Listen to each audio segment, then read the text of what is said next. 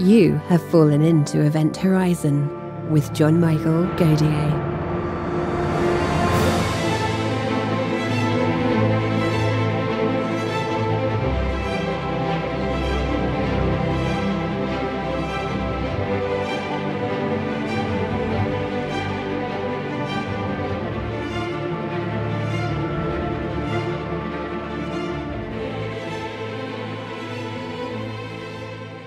Joining John today is Dr. Sergey Mashchenko.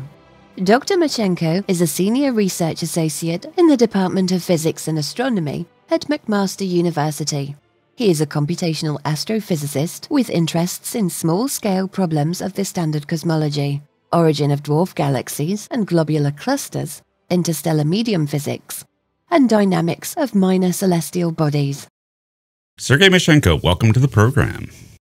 Thank you. Great to be here. Now, Sergey, you work with the sort of an untold mystery of the Milky Way galaxy and other galaxies, the formation and weirdness of globular clusters and why we even have them. Give us a sort of an overview of the science of what we know about how these things even form.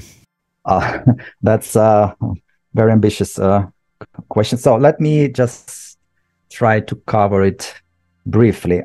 So globular clusters, probably everyone knows, these are super dense, large collections of stars, clusters of stars. Some of them have million or more stars. Most of them are very old, comparable to the age of the universe. And that sort of hints that probably at least some of them formed very early in the history of the universe. But I should emphasize, at this point, there is no firmly established model which tells us how and exactly when and how these objects form.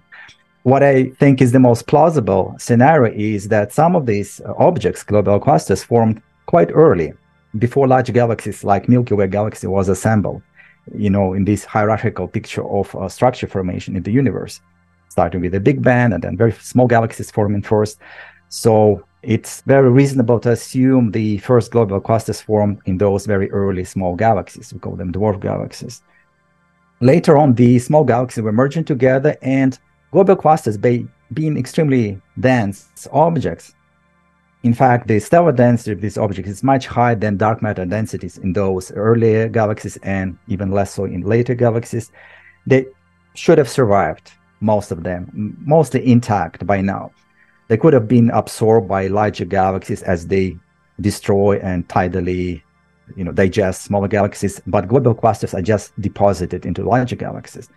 And we see evidence of that in our own Milky Way galaxy. Some of you may know there is a famous Sagittarius dwarf toroidal galaxy, which is essentially destroyed as we watch it, tidally destroyed by Milky Way galaxy. It creates a huge arc across the sky, extremely faint stars. You need special telescope, special technique to detect these stars. But it's like tens of angular degrees across the sky. And we see globular clusters, which used to belong to that small galaxy, and now they are being deposited into Milky Way. So currently in the Milky Way galaxy, we have around 200 globular clusters. I would say roughly half of them are believed to form very early, before Milky Way was formed, in those tiny small galaxies in early universe. The other half probably formed later, when Milky Way itself was being assembled around redshift, 1 or so, like 10 billion years ago. So it is interesting. So it is quite possible these objects were formed through different channels. Surprisingly, despite all of that, they have some very interesting, unique, uniform properties, like their sizes are quite comparable, so-called half-light radius, across all these different scenarios, different groups of globular clusters. And this is something any successful theory would have to explain. And I don't think there is a well-established explanation for that particular fact. Now, the action of dark matter. Now, can we see the effects? For example, when we look at galaxies, and this is how it was discovered, we look at galaxies and their motion, we can see that it's inconsistent with their mass, invoking dark matter. Do we also see that evidence with globular clusters? Do we see evidence of dark matter within them? Okay, yeah, the last words were important, because you can also use globular clusters to try to infer presence of dark matter in the host galaxy. And that's in fact, so they're sort of test particles moving through through the host galaxy. And based on that, this would be another way to infer independently these host galaxies do have a lot of dark matter. Now to dark matter inside globular clusters. So that's something which has been speculated for a long time from a pioneering paper by Peebles from 1984, I believe, where he imagined that globular clusters formed in those tiny early universe, very dense. The dark matter density at that time was quite a bit higher than in modern galaxy. And they formed there and should have still dark matter up to now. Of course, that was sort of analytical picture, not numerical simulations. And there are so many complex things happen from that time in the early universe until we see globular clusters in the Milky Way galaxy. So many things could have affected, even if there was dark matter initially, to the possibility it still sticks with the globular clusters of today. So what was needed? Supercomputers, which appeared not a long time ago, a couple of decades ago, powerful enough to model these things, and then models sophisticated enough which would describe what's happening to stars, what's happening to dark matter, what's happening to the host galaxy as it becomes part maybe of a larger galaxy up to modern times. So it is still a matter of debate. So my own paper contribution to this research which dates, it's 2005 to 2006, so it's quite a while ago, being recently checking more recent research. It is still a matter of debate, but it is highly cited, the research we did, myself and my co-authors. So there is still a lot of interest, but there is no firm conclusion yet whether indeed dark matter is currently present in globular clusters. If it is, it's actually a matter of great interest to people who try to understand what dark matter is. We still have not a clue what dark matter is. If it's truly a matter, it would consist of particles, and it would indeed stick around inside globular clusters. And if that's the case, it is very interesting that the density of dark matter inside globular clusters would be much, much higher than inside any other conventional objects where we do discover dark matter, like dwarf galaxies, by 1 or 2 orders of magnitude higher density. And that's very interesting because people who try to discover dark matter by trying to see a radiation from self-annihilation. So if you assume dark matter is something which interacts weakly with itself, which is still a big question mark if it does.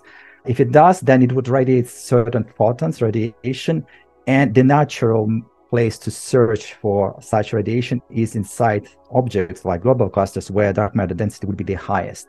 So the most recent papers I looked up recently, they did this kind of analysis. They still do not see any evidence of dark matter inside globular clusters in particular. And that allows them to place stricter and stricter constraints on how self-interacting dark matter can be.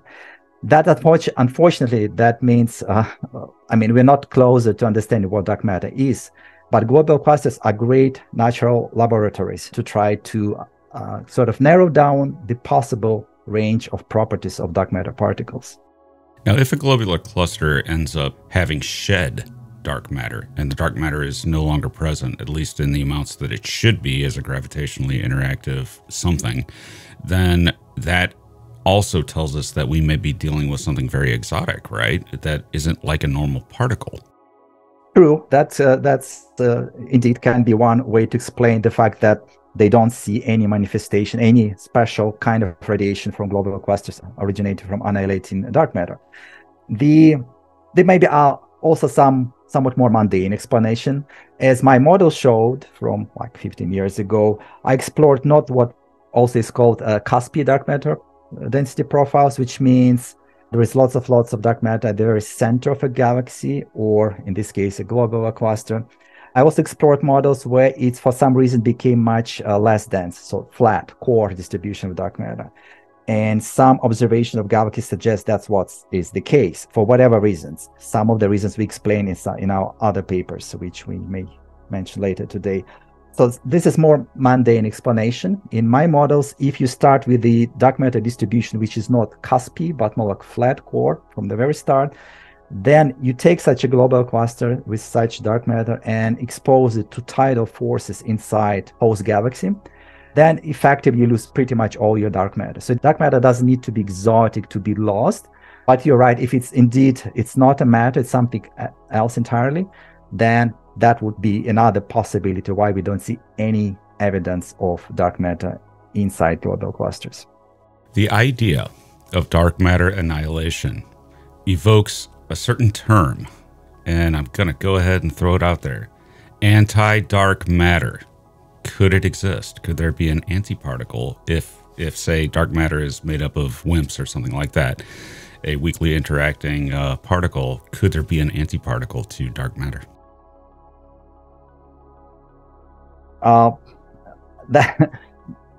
That's not exactly my research profile, so I don't think that would be the case, because unless it's extremely small amount of antimatter mixed up somewhere, I think we would see a quite obvious signs of radiation of annihilation. So maybe I used earlier the word annihilation somewhat more sort of generally. I think more specifically I meant cross self-interaction. I think that's the more appropriate word. So self-interacting dark matter, that's what we trying to find signs of.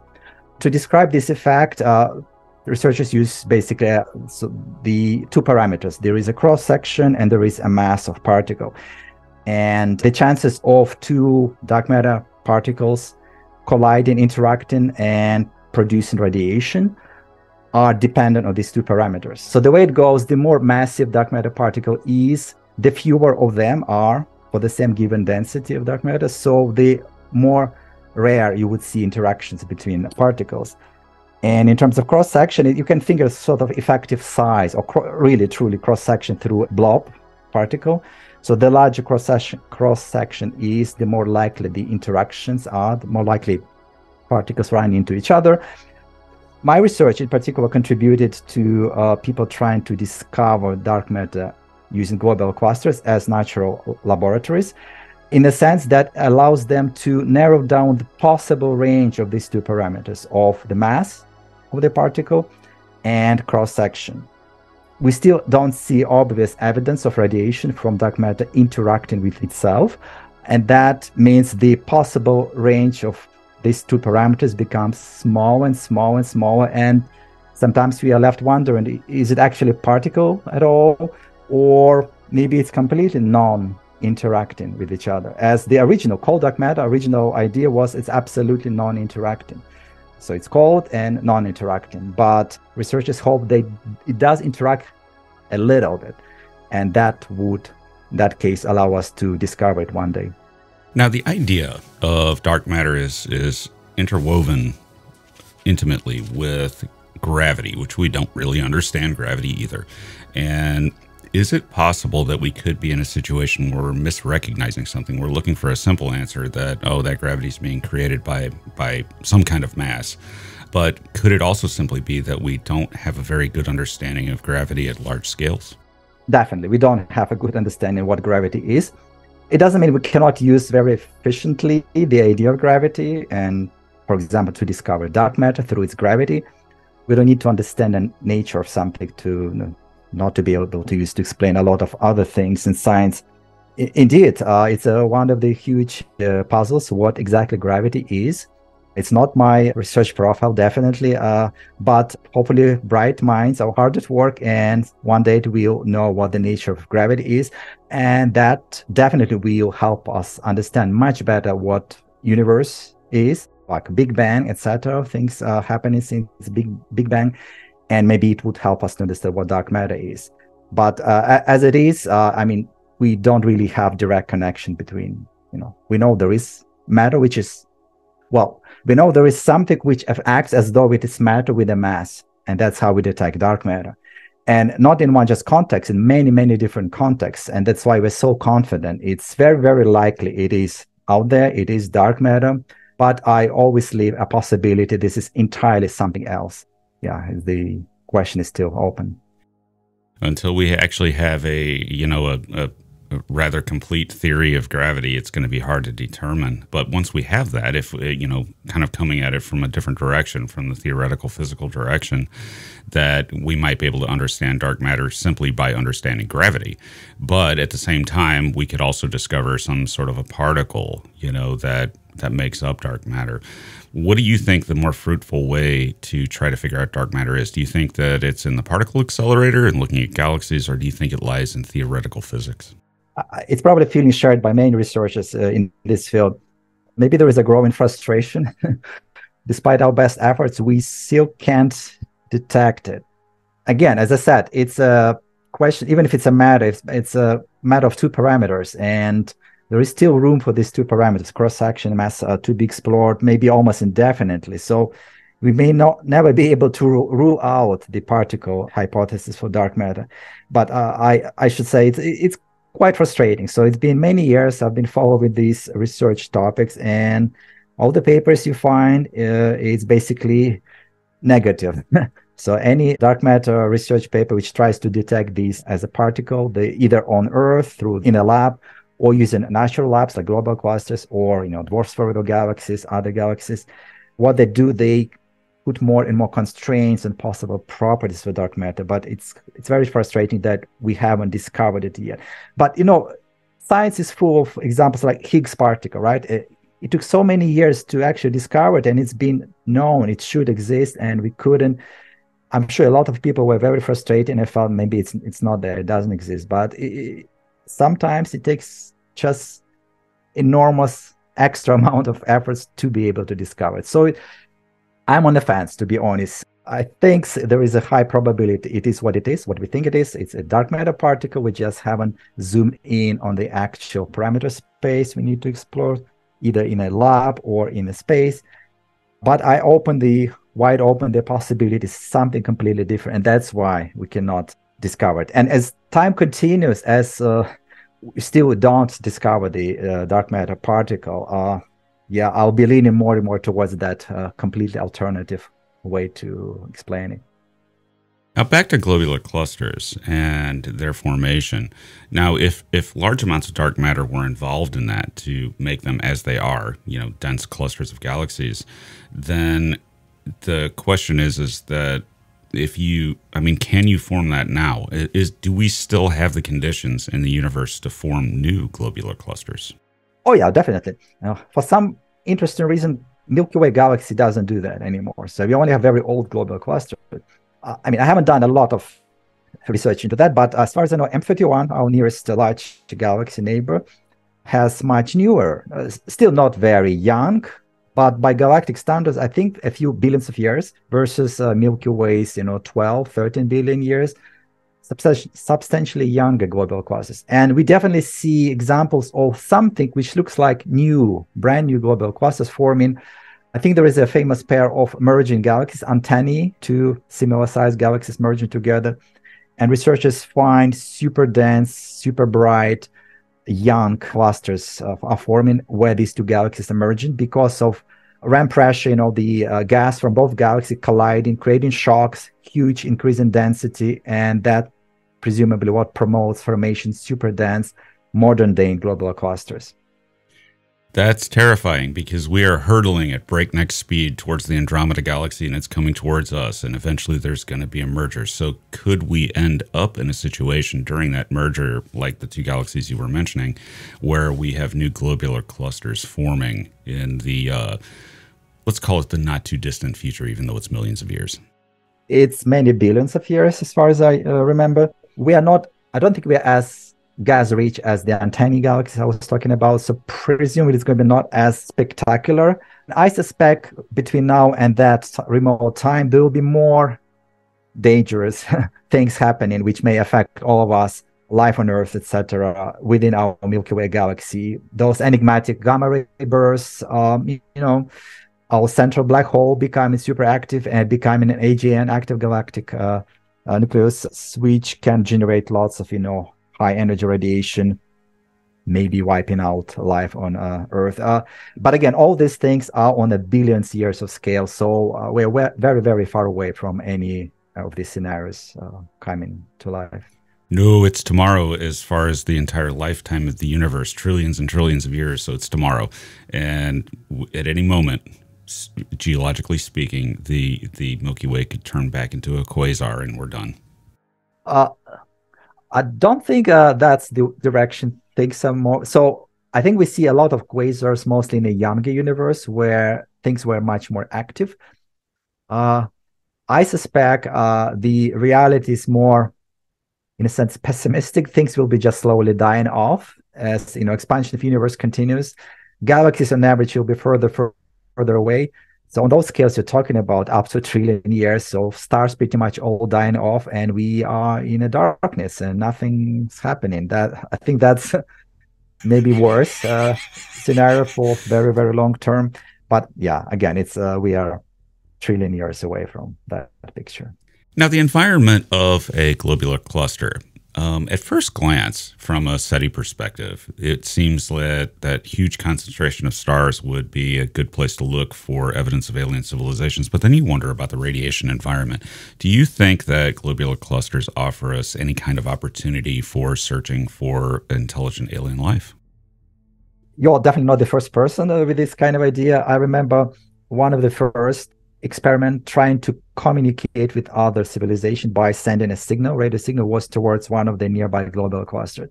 I'm afraid from what we know now, I would think they're much less likely places to find not even civilization, but planets. I don't think we have much understanding if there are much planets inside globular clusters for two reasons. One, globular clusters, they're old objects, and the stars they have we call low metallicity. So they don't have much in terms of stuff planets and life is made of. So this is a reflection of the fact that they were formed early in the universe when there were not too many of these metals in the interstellar gas. And these metals were produced by supernovae. So first they form stars in the universe, then they explode the supernova. They enrich the gas between stars, which was originally just hydrogen, helium. And that allows you to form planets and to form life on those planets, presumably. Globular clusters are quite old. They have low metallicity. So that one of the factors, perhaps, that they don't have planets or don't have many planets.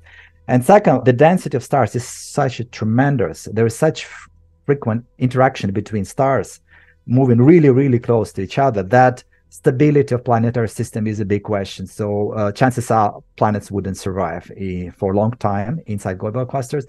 So I wouldn't even worry about radiation, things like that. I think things would be really bad and sort of for life even before you reach to that point.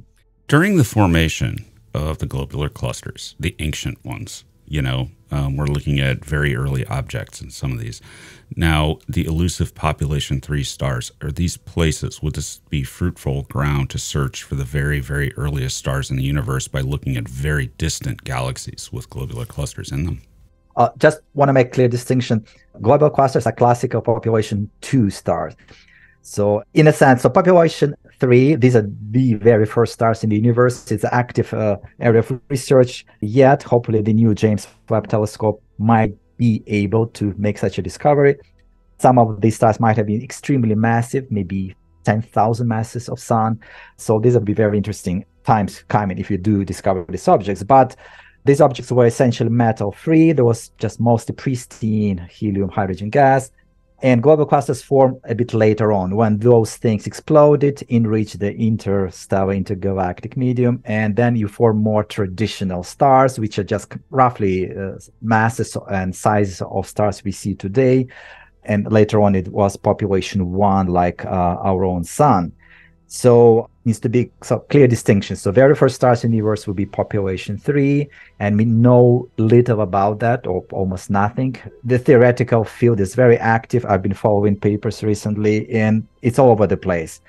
Some people say it wasn't actually stars, and things collapsed directly into intermediate mass black holes, around 10,000 solar mass. So it wasn't even a star in a strict sense of the word. Others saying it was supermassive stars, which lived very short life and exploded. And yet other research says they were not supermassive. They were slightly more massive than population 2. So there is a huge uncertainty about population 3 stars, but globular clusters are more familiar, something which we have better understanding of. And we have some cosmological models, including the research myself and my co-authors published a few years back, where we see these objects which looks like globular clusters forming in the early universe inside small galaxies. Inside small galaxies. So can James Webb offer us a way to probe that? So if we look at high redshift, very ancient galaxies, very distantly, can we look at the very beginnings, the formation of the globular clusters there? I haven't looked into exact numbers. I suspect James Webb would not be powerful enough to directly see those first globular clusters forming in the early universe. But it might be possible if coincidentally we have a gravitational lens, strong lens between ourselves and those first globular clusters forming a large galaxy, or maybe clusters of galaxy, which would serve as a magnifying lens and increasing the brightness of background objects by a factor of 30 or more. The Hubble Space Telescope became famous for discovering such magnified background objects. So I wouldn't rule out that James Webb Telescope will be able to discover first globular clusters using gravitational lensing. Now, tell us about your YouTube channel, Astro Edge. What are you looking to do? What are you looking to teach people with this channel? It's an experiment. So far, I created only 5 episodes. Here's the premise. As an astronomer, researcher, my morning starts with going to a website. It's arxiv.org, arxiv.org, where astronomers from all over the world submit their early research as preprints. So these are papers which haven't been published yet, and roughly 40, 50 a day. So in a week, we get around 300-400 new research papers, preprints submitted to this website. So it's my morning routine to check those abstracts, at least of those papers, sometimes reading the whole paper if it's interesting, just to be, updated about all the current research. And then I realized if I do it anyway, I spend my time every morning, I might as well pick one or maybe a few a week, which I think would be the most interesting to explain to general public. The problem with this website, these papers are written by researchers for researchers. So if you are not a scientist, you will be completely lost trying to understand what's the most current discoveries and trends in science. A lot of these papers can be very interesting, but they go unnoticed by standard media, right? News outlets, etc., because something needs to happen to bring this to their focus, and a lot of great research goes unnoticed. So here's my idea. I find those interesting research papers, preprints, and make a short video about that, trying to explain in layman's terms, basically to general public, what's interesting about this paper and how it fits into our current trends and current sort of directions the research is going. So I've done 5 episodes so far. I'm a bit of a technical delay right now, for I haven't done anything for 2 weeks, but I plan to restart it. And the hope is this will bring mainstream bleeding edge research in astronomy, astrophysics closer to general public, to make it more accessible to general public. And there will be a link below to your channel for anybody interested in taking a look. And now, Sergey, I also spend my morning coffee on Archive reading the papers. And it seems to me that particular website, that preprint, that way of showing papers publicly for free, anybody can go there and read them, is a massive development in information interchange within astrophysics, perhaps the greatest ever. Do you think similarly along the lines that this is like the invention of the printing press for astrophysics? Indeed, it's probably this enormous amount of resource information is untapped to a large degree. I wonder if things we are playing with, artificial intelligence, etc., would maybe help make a better use of this. But even for us humans, it's a huge, important source of information. Over the last 20 or more years, I've been doing research actively. I just can't imagine me doing research without dealing with this archive website on a daily basis, because this is a place you go to look up references, to look up prior research on any particular topic, to see if someone already done something similar, or to get ideas.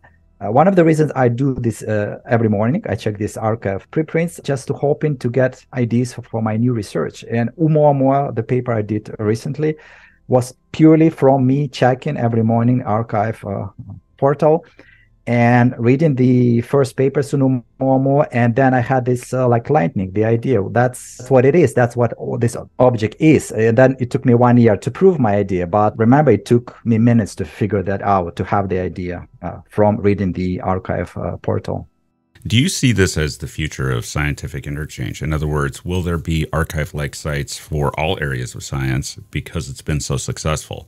And I've talked to many scientists on this show, and it's all of our morning coffee, and even in universities where the discussion of what showed up on archive that day is, one of the, on the agenda. So do you think that this is the model for all of science eventually? Well, archive did move. I'm not sure if it was from the start or it joined later. It has things beyond astronomy and astrophysics. So I'm looking at it now. It has condensed matter physics, basically other kinds of physics, quantum physics, nuclear physics, mathematical physics, high energy physics, general relativity, some mathematics, some computer science, some biology. So yeah, finance. It looks like things are actually expanding, because originally I think it was a lot about astrophysics, maybe some physics, but I can see other fields are joining. And it makes total sense. It's one place where you put all those research results. That's one thing. Things like, Nature, Science, other high-profile publications, it's hard to find the original text. Go to this website and find not exact form, published form, but you find the preprint, which is very close to the final published form. So it's all free. It's a great advantage.